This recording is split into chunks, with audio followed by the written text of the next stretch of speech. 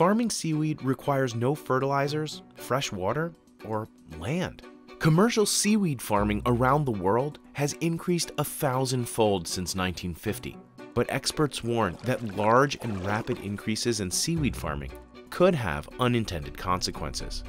Rafts of seaweed can block light and change the way water flows to the ecosystem below. And if farming operations are not managed properly, it can be devastating.